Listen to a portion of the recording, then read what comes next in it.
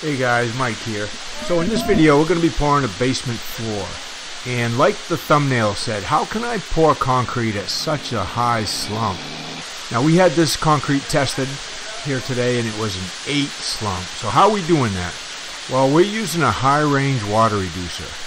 And for those of you guys that don't know what that is, it's a chemical you add when they batch the concrete truck out that allows you to pour a higher slump concrete like this and not affect the strength at all. Now the one we use, it's called additive 190. It comes from Grace Products, and right there you can see it produces highly efficient high slump concrete with hardly using much dosage at all. They use about 15 ounces per yard, and it produces concrete with extremely workable characteristics referred to as a high slump. It also allows concrete to be produced with very low water cement ratios for high strength. So, I mean, for those of you guys in the comments on some of my previous videos that say my concrete's junk, how can I pour so wet? This is why, guys. I mean, come on, I've been doing this my whole life. You really think I'm going to pour wet concrete? That's going to be junk. I mean, I do it for a living. So, this is what we use, additive 190. This is what allows us to pour really loose concrete, 7 or 8 inch slump, and pour every day with it. I mean, that's what we do. We pour every day. Why would we want to kill ourselves pouring low slump, very dry concrete when we can pour this, come out with actually probably a better product, and it's really more finishable too. It finishes, this stuff finishes really easy. So for those of you guys wondering just what we're using, that's what we're using. I'm sure that you guys that pour a lot like we do, if you don't use a water reducer, you can ask your batch man if they've got it. They probably do. In a 10-yard load, you're using a little bit more than a gallon of water reducer. So, you know, maybe like 150 ounces. It's really not that expensive for how much more easy it makes the concrete work. Pulling it around, screeding it, bow floating it, everything. It just makes the day go a lot easier. So this is what we're doing today. We got about a 1,600 square foot floor. This is a pretty typical day for us. You know, we'll do a house floor like this. I'll leave Darren and Luke on it to finish. You know, me and Tia will go get some other stuff ready, or we'll go pour something smaller and get that finished. And we usually do, you know, 2 or 3 things a day. And that's what one of the things this water reducer allows us to do. It just, you know, I can leave 2 guys on this now. That wall that's in the sun there on the right is going to dry really fast today, and then the one on the left that's going to be in the shade for quite a bit is going to dry slow. So it's going to be kind of like finishing 2 different floors in one, and the part of the floor that's in the sun and then the part of the floor that's in the shade. So I mean, you really need to know what you're doing when you're finishing floors like this. You can really mess something up by thinking the part in the shade is ready when it's really not. Darren and Luke are really good at finishing stuff like this, so it just makes our jobs go a lot easier because those guys really know what they're doing.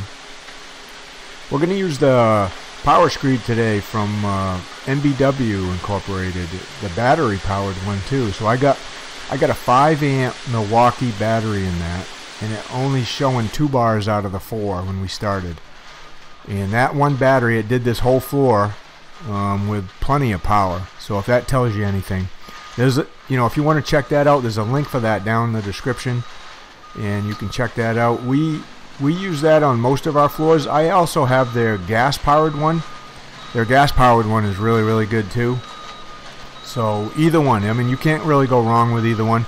If you're doing mostly residential stuff like we do, then definitely the battery powered one is probably all you need. If you're doing some bigger commercial stuff, then maybe you just want to get the gas powered one. I think the gas powered one probably has a little bit more vibration to it. It might go just a little bit faster, but this is more than enough for residential stuff right here. You can see that gets it pretty flat, especially with 2 really good rakers like that. It makes screeding pretty easy. Look how flowable that concrete is. It just, I mean, it literally just flows into place. It's not what I would call self-leveling. I mean, you got to move it around, but be able to pour a 7 or 8 inch slump. We're going to get this floor in twice as fast as if we were trying to pour like a 5, and barely even really break a sweat getting it in. So definitely worth the few extra bucks per yard that you got to pay for the water reducer. We have to pour over the wall a lot like this too. Let me know down in the comments, you guys. You know, probably most of you in the south, in the west, you don't have to pour over the wall in a foundation like this. Let me know if you do. I know probably most people in the north here and northeast, in the mid part of the U.S. probably have to pour in foundations where we have a lot of freeze and thaw cycles. Our frost goes down about 4 feet, so we're either pouring inside a frost wall, what we call a frost wall, or a full 8-foot wall like this for a basement. I'm shooting a wet pad now. That's what we use to screed off from in the middle. So I got the laser, I got a Topcon RL H5B self-leveling laser set up. We use that every single day, and then I'm shooting my wet pads. So we're going to screed off those. You'll see how we do that here in a second. I put out a couple videos a week, guys. If you're new to my channel, if this is your first video you're watching, my channel's all about concrete stuff. So if you like that kind of stuff, go ahead down there and hit subscribe. If you guys like these videos, you know, please go ahead and smash that like button. Let's see if we can get 1,000 likes on this video. Now I got to make those wet pads close enough so we can use the power screed. The board on the screed is 12 feet. So we make them close enough so we can reach all the wet pads with the power screed. He hooked what we call our boot on the end of the chute, so it's kind of like using a conveyor boot almost. It just drops the concrete right into where we need it. Now Luke and Darren are screeding the wet pad. That's right level with the outside pads that we mag up against the wall. We got a chalk line snapped up against the wall that we shot earlier, and then we just snapped it. So we mag our outside pads to the chalk line, and then we shoot our inside pads with the laser.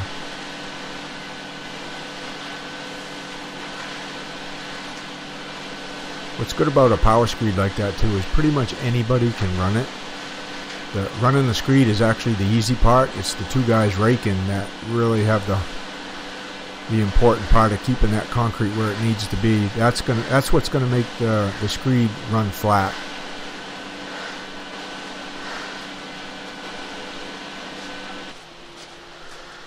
I got a couple floors where Tia actually did all the power screeding, so if you want to check them out, you can look at some of the concrete floors in the playlist.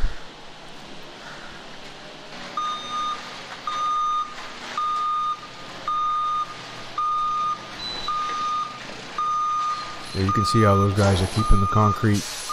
I like it about between a 1/2 inch and 1 inch high behind that screed as I'm pulling it back. No higher than 1 inch. Any higher than that, then sometimes if you're going too fast, it may want to vibrate right under the screed. And you definitely don't want to make it low.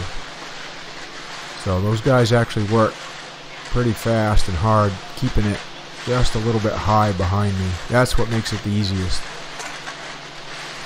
And it does kind of float on the surface. It doesn't really want to sink into the concrete. As long as you're moving it slowly, it's not going to sink.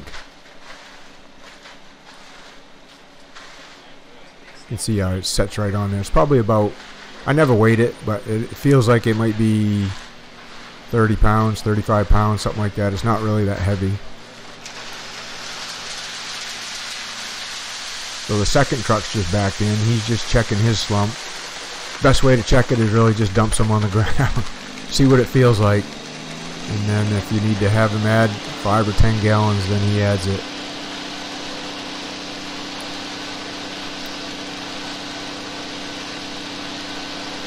Yeah, that foundation is about 30 feet wide, so we couldn't really screed it in just 2 passes. We had to make that 3rd pass.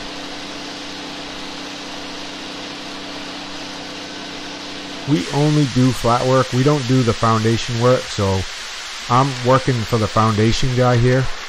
Now the foundation guy is working for the builder, who's the general contractor. So when they do the estimating, you know, when they price this out, they price out all the details. I don't get into the details when I'm working for these guys. They just hire me to pour and finish. So on the details on this one were, you know, 3,500 psi concrete, fiber mesh in it, 6 mil poly vapor barrier, and then we just pour, finish, and saw expansion joints. So all we really had to do on this is put the vapor barrier down, and then when I order the concrete, I order it with a fiber mesh. And that's basically it. And a lot of our floors are like that. If you've seen any of my previous videos, you know, a lot of them are spec'd out at 6 mil vapor barrier, fiber mesh, either 3,000 psi concrete or 3,500 for floors like this. We use 4,000 psi concrete on all of our exterior stuff. But that's the basic spec. There's not a lot spec'd out up here with wire mesh and rebar and just simple floors like this. I mean, as long as the sub base is compacted the way it should be, good gravel or crushed rock, compacted in 6-inch lifts, the floor is not going to settle. And then it's not going to heave because it's heated. And the floor is not going to go anywhere. Even if it did crack, I mean, where would it go? It's locked in by the foundation. So the saw cuts take care of almost all the shrinkage cracking usually. So we saw cut quite a few joints in this after we get done power troweling it.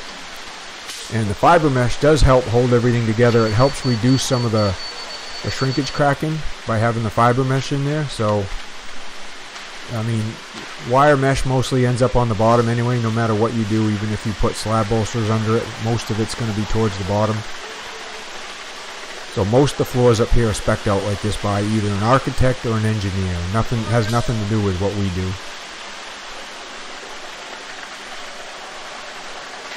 See how that boot makes it pretty easy for moving the concrete around. It gets it pretty much right where we need it. And then that means just one guy behind the boot just kind of knocking things down, getting it somewhat level. And I can mag my edges, I can get my wet pad shot, Tia can mag edges, she can bull float. So it makes it pretty easy using a boot like that. It's actually called a tremie, but we just call it the boot. Yeah, you can see my laser over there now. That's probably the best laser that I've ever had. I think I've had 4 or 5 of them in 40 years. But this one here is really, really nice. It's really accurate, really easy to set up. I got a link for that down in the description too. We use that for everything, setting slabs, pool decks, patios, walkways, floors like this, just anything. We can do slopes with it in garages. You know, basically the way we do slopes is we just move the receiver on the grade stick up or down. The laser doesn't change, but that really is one easy laser to use. Now you can see how when your slump is pretty decent to work with, 2 guys can use a 14-foot rod and they can get wet pads all struck by themselves without even anybody raking. And then, you know, I was over there finishing magging the edges. And now we'll get everything ready for the power screed.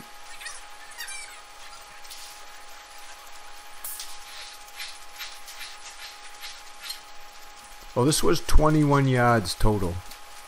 That's a pretty, I'd say up here, that's about an average, maybe a little bit more than average size basement. We seem to be doing quite a few big houses these last couple of years. What about you guys? Let me know down in the comments. You feel like you're pouring bigger than average houses, more than normal? It seems like we are. I don't know why, but the typical, you know, the typical 40 by 30 or 28 by 40 house, we don't see too many of those anymore.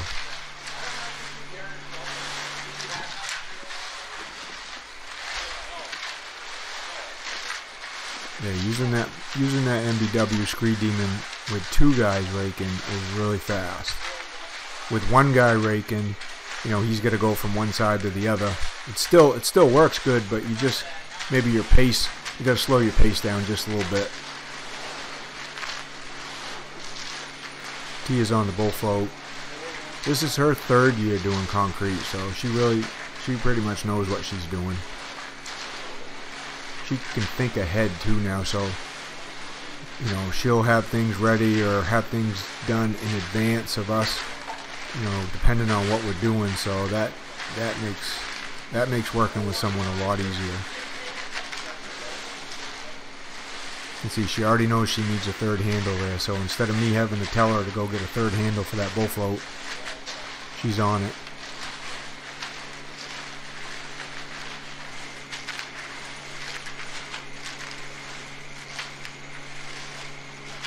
That's a good shot of just how smooth that screed demon runs. You can see the end here on the right. You're just leaving that little mark. That's what you're shooting for, to know everything's level. If that thing rides high or if it digs in too much, then you know you got a spot you got to go back and touch up.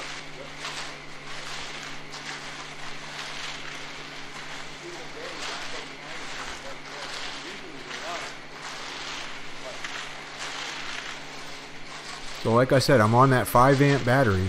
That's really not that big of a battery for something like that, and it only had 2 lights out of the 4 lit, so we was wondering if it was going to make it through the whole floor or not. So far so good. It has its own little light too, so if you're pouring in a basement where the house is decked over, it just makes things a little easier to see.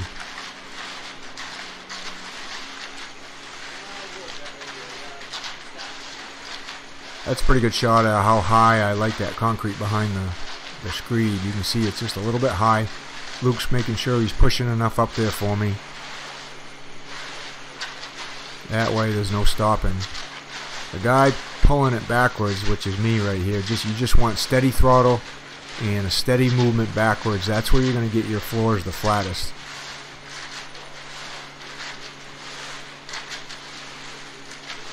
Yeah, you can see how easy that is. I mean, it took less than a minute probably to screed that bay right there.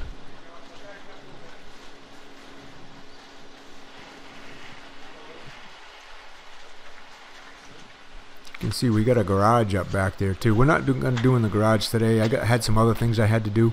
There's actually 2 garages on this job. There's that one that's connected, then there's another one that's detached that we'll be doing the very next day. You see Tia on the bull float. She's pretty fast on the bull float now. That you know, just having her being able to do that takes a lot of workload off of our shoulders, not having to worry about that part.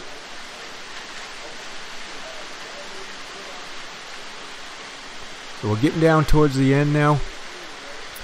If you guys want to learn how to do stuff like us, you know, I got the concrete underground. That's down in the show more or the description down below, or just a little down arrow if you're on a cell phone. That's my private training area, and I got all kinds of trainings in there that teaches you how to do concrete like we do. Stamp concrete, you know, walkways, patios, pool decks, driveways, epoxy floors, repair, all kinds of stuff in there that I teach. So if you're looking to learn how to do stuff with concrete just like we do, then that's probably the one you're going to want to join right there, is the concrete underground.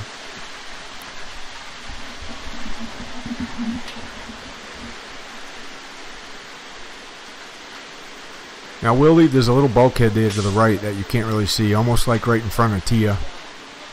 We'll pour this all out. We'll leave that a little empty just in case we're high. We can pull the high right into that bulkhead. And then if we're not high, we can just back the truck up and get a little bit more concrete out of that boot. The bulkhead is actually, we call it a bulkhead. I don't know, what do you guys call it? But it's outside the house. I guess some people call it a doghouse. And that's just the way to access this basement from outside the house.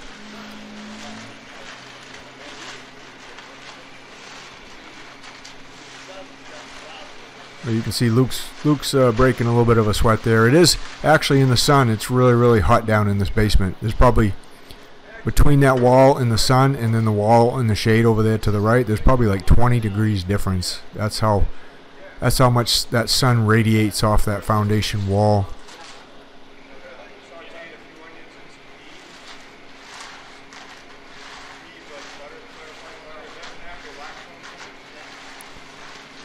So again, we're using high range water reducer. ADVA 190 is what we use. And it allows us to pour a 7 or an 8-inch slump based on how many ounces they put in per yard. You can use it for a mid-range, which would get you up to about a 6-inch slump, or like between a mid and a high, which is actually what we're doing, which gets you a 7 or 8 slump. Or you can even put more in and get the concrete looser if you wanted to. And it doesn't affect strength. You still have a low water cement ratio, so it doesn't add to cracking or anything like that. It actually adds to a really highly strengthened concrete, because we're not really adding water to get it to slump.